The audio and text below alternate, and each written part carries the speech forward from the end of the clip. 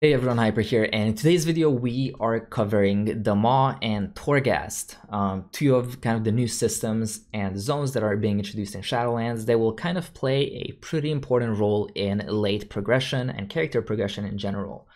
So first up, covering the Maw. Initially the Maw was pretty barren, so this is a special zone that you will unlock at max level. Other than being there at the very beginning of your leveling experience, where you will get some special rewards. Within the Maw, you will have to grind a reputation with Venari, and you will be able to buy some cool rewards from her, such as sockets for your gear. And you will also be able to buy random conduits, so these are going to be super useful. Now, for heroic and early mythic progression, you're most likely not going to be able to buy sockets quite yet because they're expensive and you have to be at max reputation for them.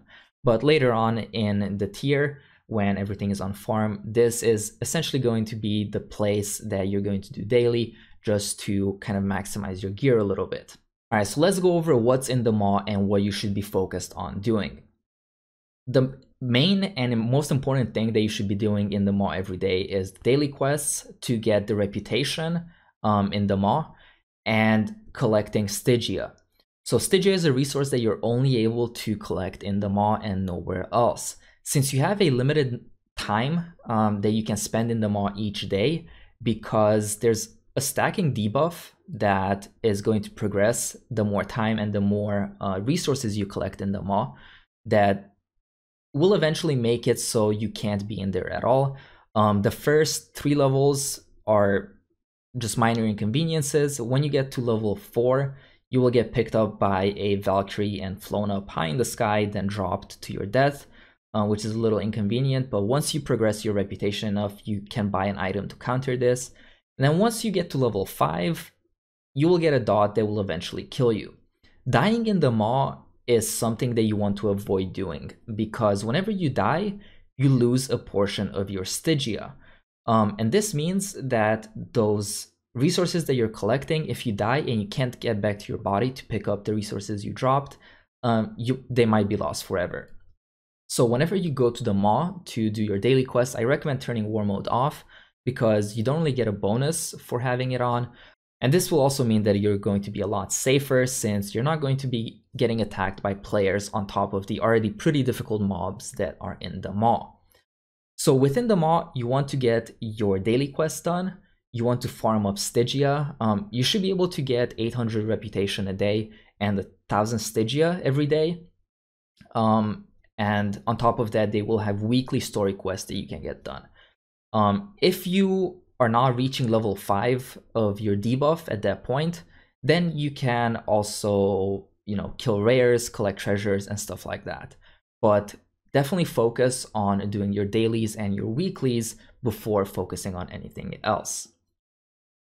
Connected to the Maw, we have Torghast, and Torghast is the system that's going to be crucial in crafting legendaries. This is where you get most of your soul ash from. And when I say most, I mean like 95% plus.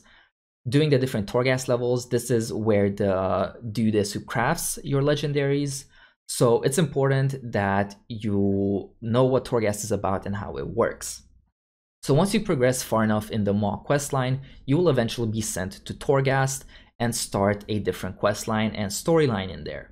Within Torghast, there are essentially 6 different zones that you can zone into. Think of it like mini dungeons, and each of them have 6 levels that you have to complete.